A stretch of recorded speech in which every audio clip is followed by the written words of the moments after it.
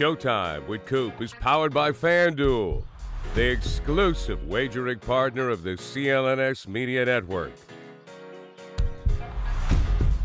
Welcome to a new edition of Showtime with Coop, insightful BS with my Laker teammates and NBA legends. And on the show today, we have a young man that my daughter Simone was in love with. She loved her some Mike Smrek. And I can see it a little bit, but at that time I couldn't see it, Mike. It was fun, but everybody, welcome Mike Smrek to the show. Hi, Mike. Thank you, Coop. Nick, thank you Mike, very much. good to have you, Mike. Here. Happy to have you. I loved your kids. They were beautiful. Thank you, Mike. And she loved you, man. Mike is all the way. Okay, Mike, I'm going to read off your bio just a little bit, okay? Oh, don't do that, Coop. Mike is a Canadian. He's from Welland, Ontario, having grown up in Port Robinson, Ontario. Am I right, Mike? So far, so good, Coop. Okay, a rural farming community, okay? How did the basketball play? Well, Indiana is rural. Well, Larry Bird was from farming community too, right? Yes. Yeah, okay. And he was white too. I mean, there's the two things you have in common, Mike. That's what it is. Mike, tell us a little bit about early life for you. Just like you said, Coop, I grew up in this a small town here. We were a farm, family farm, you know. So that's what I knew growing up in life was working in the fields, we had cattle, we had, you know, crops in the field, all that stuff. And basketball really wasn't, I mean, some guys maybe in the city played a little bit, but I had no idea until I was about 16 or 17, really about basketball. So it was. What were some of your chores?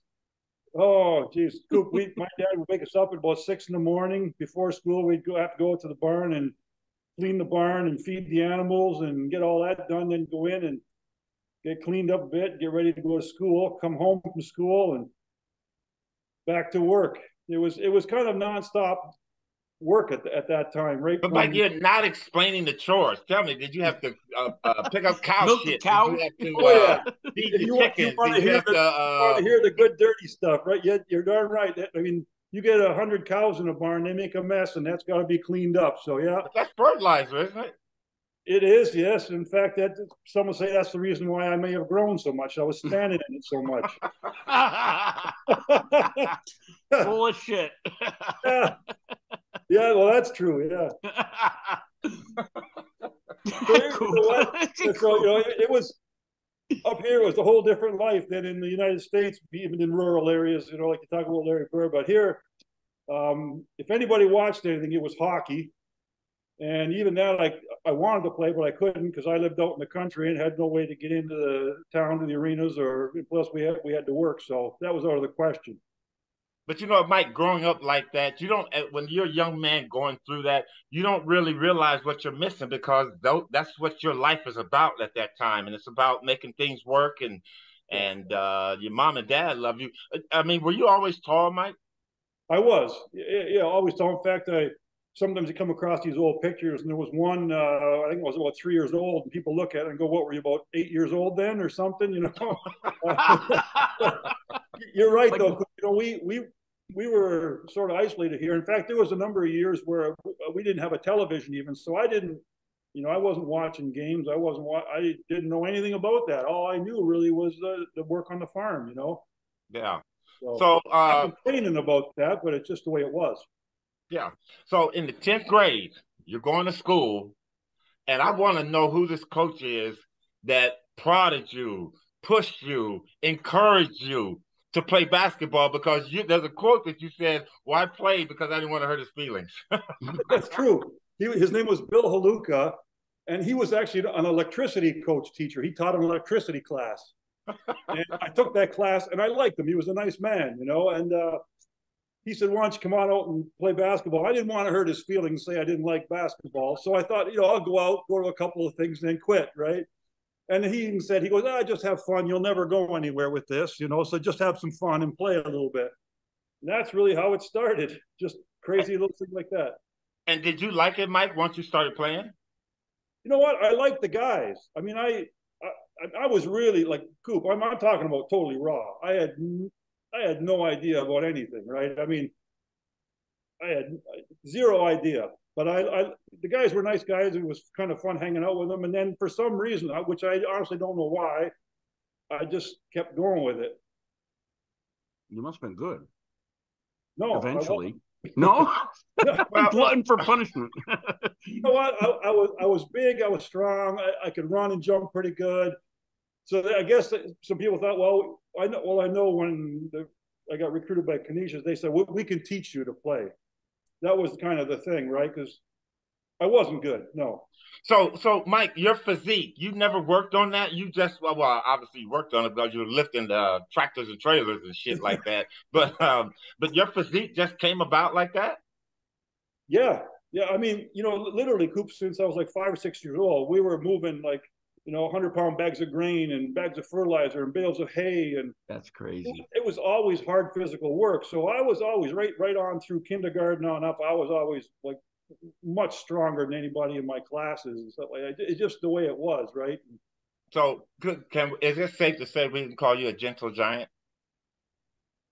I kind of don't like the gentle part.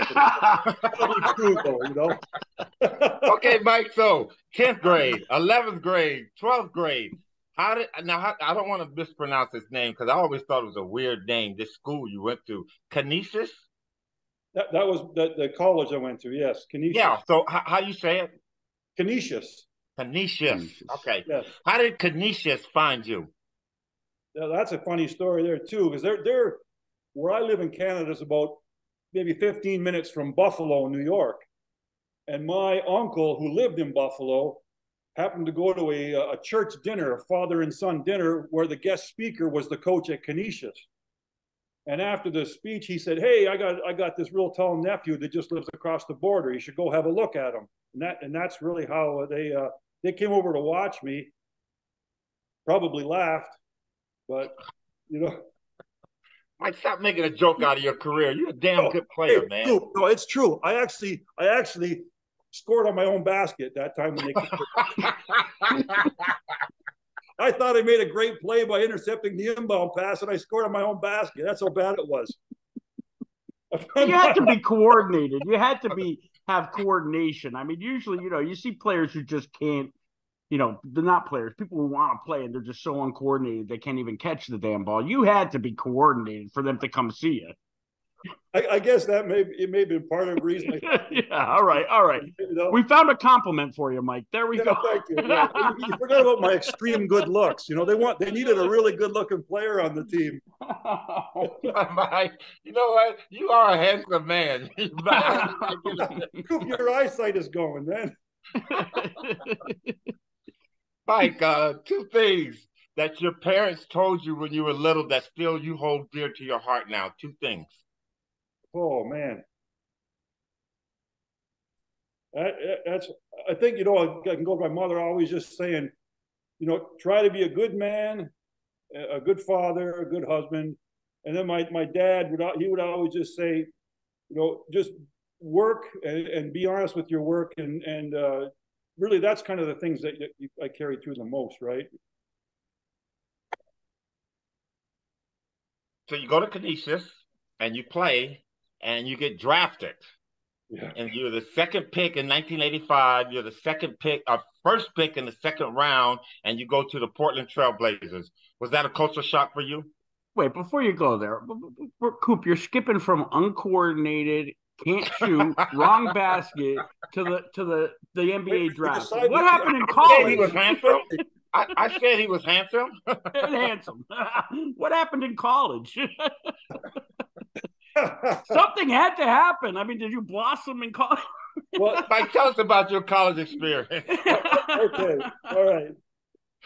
Yeah, well, I have to give the credit to the coaches at Canisius. They were true to their word. When they recruited me, they said, "Here's what's going to happen. We're going to play you at least 30 minutes a game, no matter what happens, and we're going to give you 2 years, and you're going to give us 2 years." And that's really what happened. I mean, they'd throw me in there.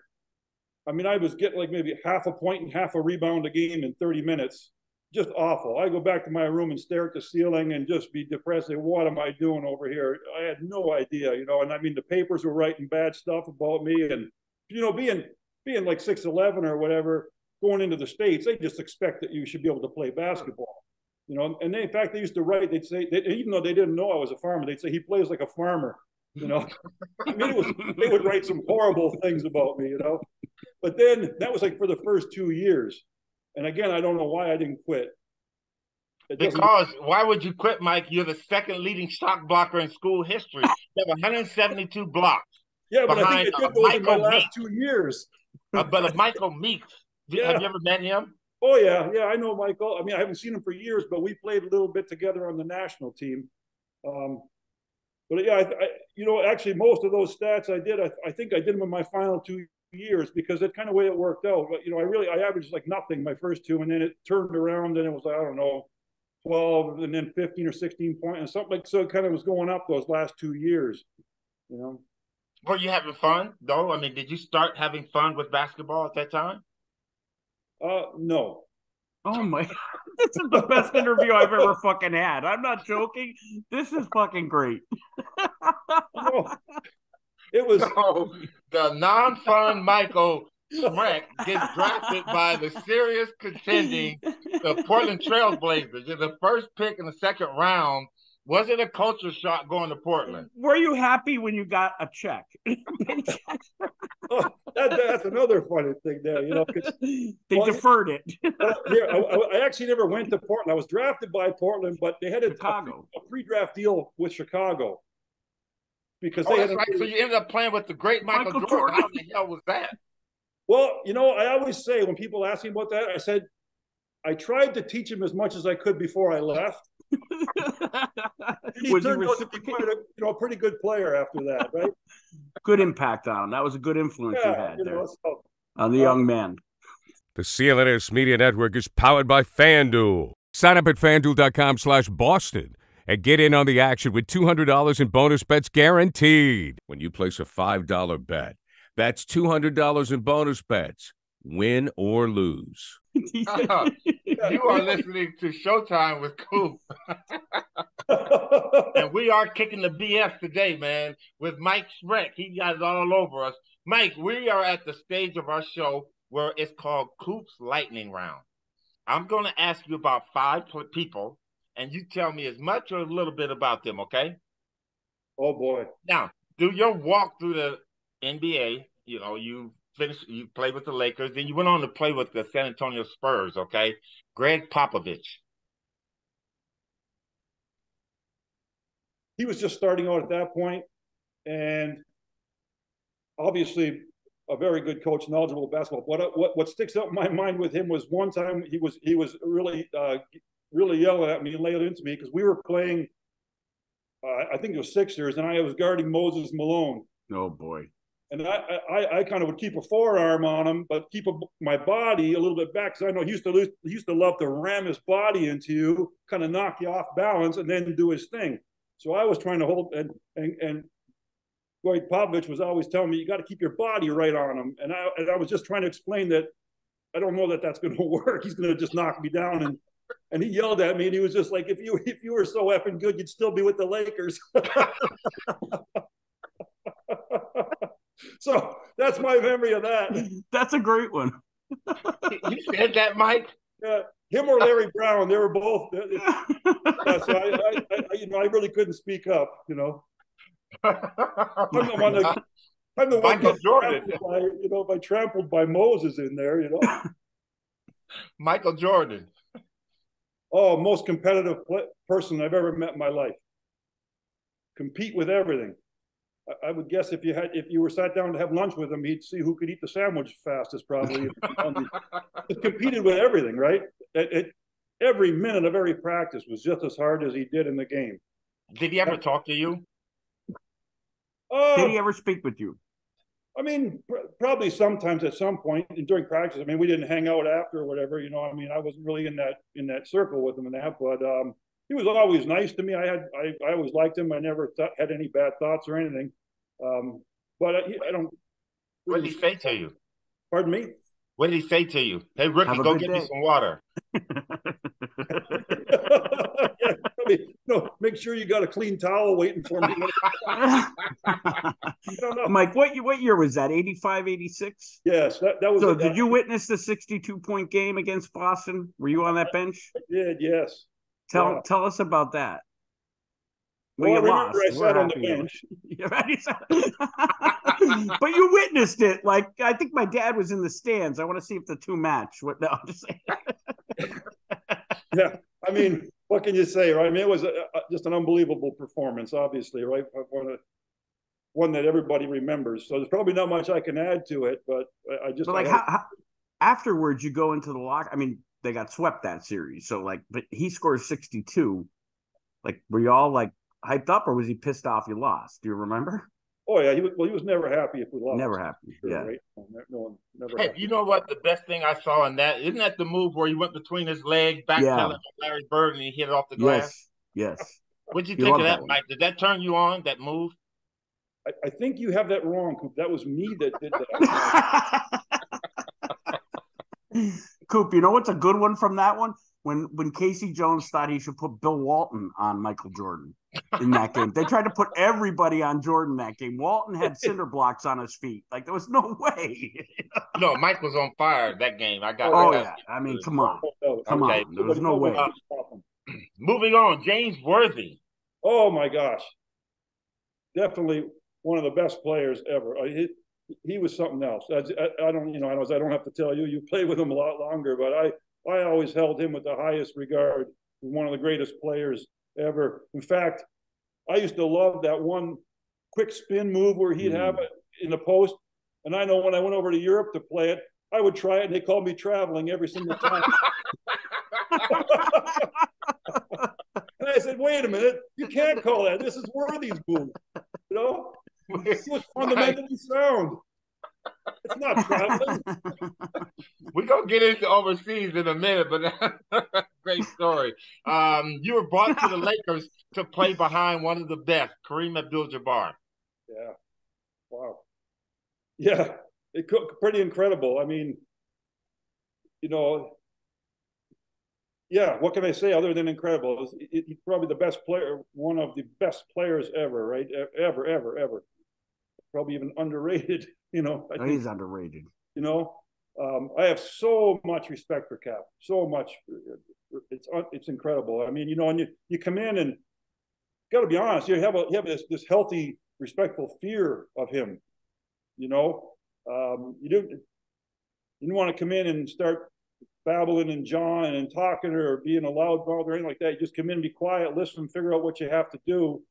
And I learned fast that, he's 20 years in the league this time. He's faced everything, and he's, done everything. He doesn't need some young guy coming in hacking away at him, trying to prove something. You're learning to put up enough resistance, I guess, to make him work a little bit, just to keep him in shape more or less, because it was, really what else was I going to do? There's never a chance I'm ever even going to be a fraction as good as he to play. So you kind of learn this is what you got to do. That's what my job was from that standpoint. To kind of provide enough resistance. You didn't want to piss him off, that's for sure. Did he practice hard, Kareem? Did he practice hard? That's a trick question. Yeah, I can remember times that he was 40 years old and they still had a hard time beating him down the floor. He was Michael Thompson used to say we were just there to take his Kareem elbows because he'd elbow you in practice. The legendary elbows. And he always had him up. He always had him up. I love the story Barkley tells about his first All-Star game, and he's outside the locker room with Bird and McHale and Magic, and he says, "Oh my God, there's Cap, there's Kareem Abdul-Jabbar," and Kareem's over there reading a book, like Kareem would read a book, and they said, "Go over and say hi to him. He's the nicest guy in the world. You're gonna love him." They all stood there and watched, and Barkley goes over, says, "Mr. Jabbar, I can't tell you how much you're my hero," and Kareem looks up and goes, "I'm reading." Put his head right down in the book. Charles walked back with his tail in between his legs, and Bird and McHale and Magic are dying laughing. That's a great story. Well, last but not least, Mike, Kobe Bryant, the late, great Kobe Bryant. Yeah, wow. I mean, what a player. Like, the whole thing from mental, physical, everything. Just, such a great player, and obviously a tragic loss, but so much respect for him as well as a player. I didn't know him personally, but I certainly respected the way he worked and approached the game and everything he accomplished, without a doubt. You're listening to Showtime with Coop, insightful BS with Laker teammates and NBA legends, and we have Mike Smrek in the house today. Mike, in 1986, you had an opportunity to go to the Boston Celtics, but you chose the Lakers. Why? I heard they had this really nice guy named Michael Cooper. With a 7-year-old daughter that would have a crush on. Oh, don't make it sound like that, Coop. That's bad. Whoa. It might be from a small town, but it is not like that. But, Mike, why did you make that choice? I mean, go back east or come out west? Yeah, the reason I made that choice was I had heard that the Celtics were signing Bill Walton again, or he was coming off injury or something. He was going to be back playing again. And I this is kind of a crazy thought, I guess, but I know they had Parrish, and then with Walton coming, I thought, okay, I'm probably never going to play. I guess I probably should have thought, hey, they got Kareem. I'm probably never going to play. That didn't occur to me, I guess. And I just decided the Lakers, which in hindsight turned out to be a fortunate decision in the long run. We got 2 championships. We won. You helped us win 2 championships. Well, I had a small part, Cooper. It was in thanks to you guys. I always said, like, anything that has arisen out of that in terms of my life later is a result of being fortunate enough to be around you guys, because you guys were the guys that did it. I had a little part, and that's fine. I mean, I was lucky to be there, and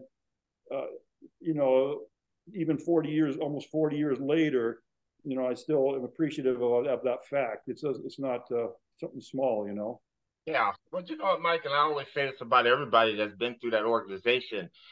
As you say, your part was little, mine was little too. But I mean, you never, ever knocked that little part, because you guys, everybody was significant. From 1 to 13 was significant in helping us win the championship. And we were very, very happy to have you then. But speaking of that, Mike, I want to talk a little bit about the reunion. We won all the championships. We had that reunion. What was that, a year and a half ago, 2 years Not even. It was a year ago in September. Yeah, a year ago. What are your thoughts on that reunion? Oh, did you receive your book, Mike? I did, yes. Okay. You know what, Mike? I have some in this room. I'm down in my basement. Or the man cave, not a basement. I'm in my man cave. I have a thing where I put, like, people send you letters, fan mail, and stuff like that. I don't know how this got down here, but I just found mine yesterday. Wow. So I just actually saw that book. Tell us about your thoughts and the experience and some of your feelings about the reunion in Maui.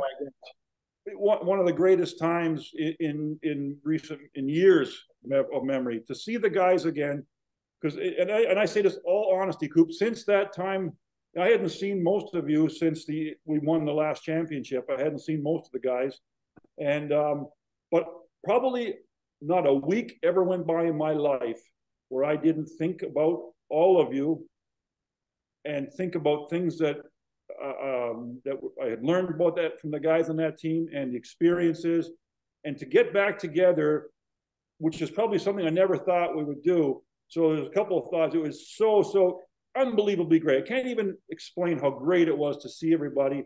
But then to think of the generosity of Magic and Coach Riley and everybody else involved to put that together and bring us all out there and put us up to, and make such a wonderful week the way they did was, I hope people that hear about that and read it understand just that doesn't happen unless the people involved are truly, truly good people, tremendous people, and caring people. That was one of the things that, when we got off that van there, and Irvin he made everybody feel like family, and suddenly when we saw each other, it actually felt like we were sitting in the locker room again 35, 40 years before. You know, And Mike, that's crazy. what I tell people.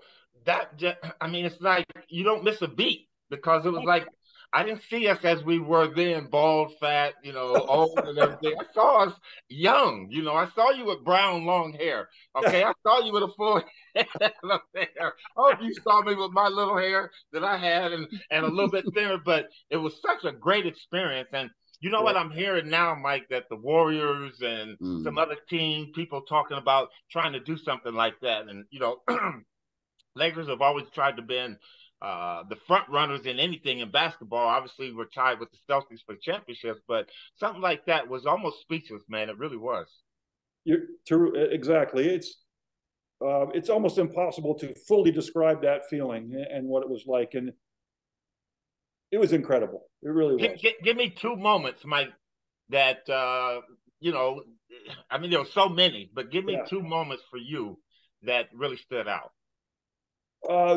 One, seeing Irvin again, and 2, honest, and this is not a joke, Coop, was seeing you. Thank you, Mike. And I think it's because we have the same first name, Mike. I'll get you. I always, I mean, that's the truth. That was probably the 2 of the biggest highlights right there. Mike Smrek, you're about to make me cry, and I don't want to cry on this podcast. I'm very, very serious about that. Okay. I might cry too. I have no reason to, just for Coop.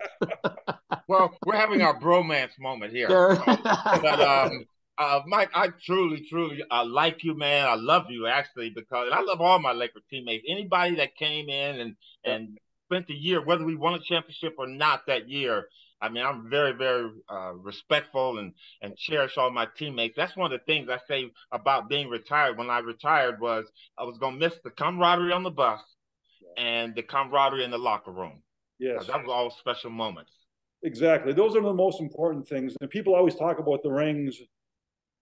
They're nice, but yeah, it's those moments with the guys. I mean, just talking about it now, I can go in there, I can see where every guy was sitting, and I can still hear the laughing and the joking and the talking, and and the good times, the bad, the harder times, all of that.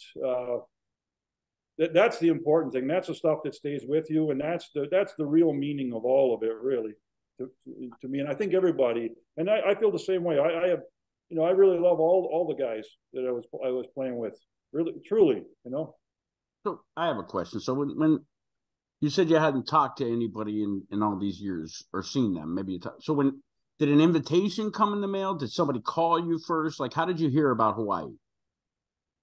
I think Lon Rosen. Lon Rosen, Magic's agent? Somehow. Or no, you know what? No, actually what it was somehow I think Irvin may have called Canisius College athletic director, who was still the same athletic. This is what I mean, right? Because who does that today? Yeah. I mean, Magic, who's one of the greatest players of all time. And no offense, Mike, but he's calling the 12th man, right? He's making sure you're there. To me, that's just the special nature of Magic Johnson. I mean, he didn't have to do that. If I could add to that, Nick, please. Because Canisius had called me excited as heck because Magic himself, was calling on the phone. So they called me, hey, he's trying to reach you. And then one day I'm driving driving my daughter to a volleyball practice, and the phone rings and it comes on as the speaker on the thing, and it was Irvin calling me on my phone, and my daughter's sitting there, and she's like, Magic Johnson is calling you? That is awesome. And I kind of played it off like, yeah. That's Magic. 2 titles. Yeah. Talk every day. That's my boy. But to hear his voice all those years later, and Nick, to your point, to think that, I mean, so many guys came and went, and he, you guys were the core group for that whole decade, and I was only there for the 2 years, but for him to call me as though I was somebody, man, and I got to be honest, too, it made me feel kind of nice in front of my daughter, She'll never forget it. Never forget that. A little bit of ego there, I guess, That's remarkable. That's remarkable. Yeah. So, Mike, through your travels, I know I'm trying not to jump around, trying to keep this on a thing. Chronological. The one thing, be quiet, Nick. The one thing I do want to talk about, because I had such a great experience as I played with the Lakers. I left the Lakers in '91. I thought that was pretty much going to be my career, but I get a call from Il Messaggero, and they want me to come and play overseas. and I go to Rome and I play it here. You play for Forlì, and what other team overseas? You play for 3 or 2 teams? I played for Forlì in Italy. Then I played in Greece, and then years later I played in Croatia for 1 year. Okay, so how was mine was great. I had a wonderful experience, man. I mean, yeah, I don't care where I would have went. I would have enjoyed it anyway. But again, being in Rome was kind of like being in New York or LA. But tell us about your experience over there playing. I loved being over there. Living right in there was great. It was such a different experience. They'd go into different places, and after the game you'd sit and you have these big meals for a couple of hours with the team, and it was a whole different way of life, I guess, in a way. And I really enjoyed it. I liked it. Ended up, the basketball experience didn't completely pan out the way it would have been nice. I ended up getting cut from them, but overall, I still love the experience, because you know how it is over there, Coop, is that they, if they're winning, they love you. If you're losing, they hate you, right? So and they can switch players pretty quick, right? Real quick. Sounds like Boston. Sounds like Boston to me. I mean, right? But so, Mike, you're retired. You have a lovely daughter, Anna. She's what, 6'7", 6'8", Anna? 6'9", Coop.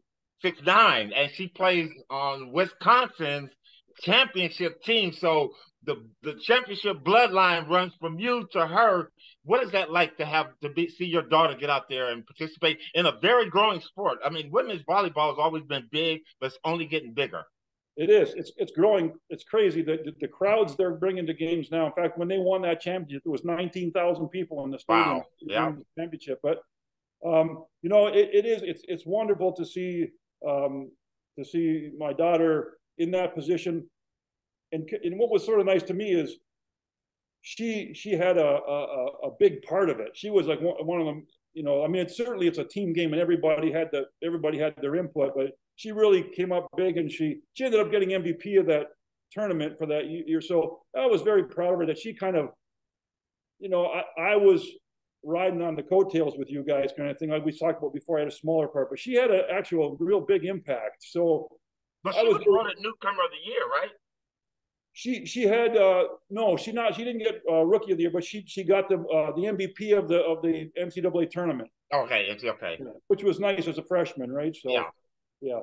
But every player in that team had their part, So, but I was very proud of it. And then not to leave my son out, but he had a good tennis career at Marquette, and I was very proud of him as well. What he did with his. I got to give equal time to, Or you'll be considered a bad dad. So you don't want that to happen. I don't want that.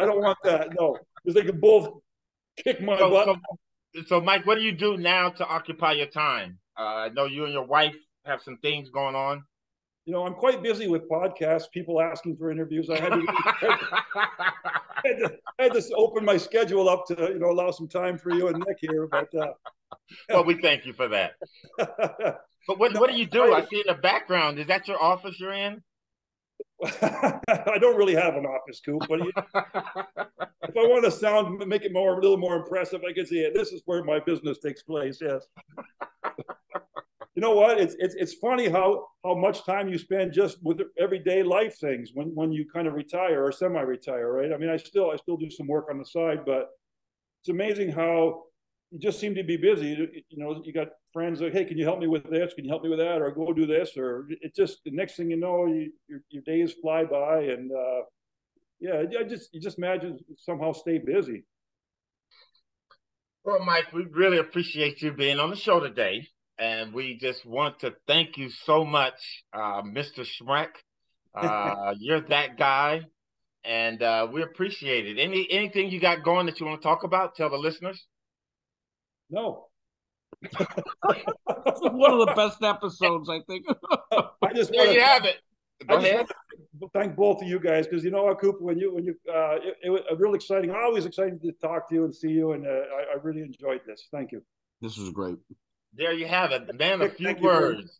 I'm not gonna say the GG. He don't like the gentle part, but the giant, Mike Smrek. Thank you, big fella. I appreciate you. Thank you, Mike. Thank you, guys. Okay. God bless you guys. Thank you. Take care.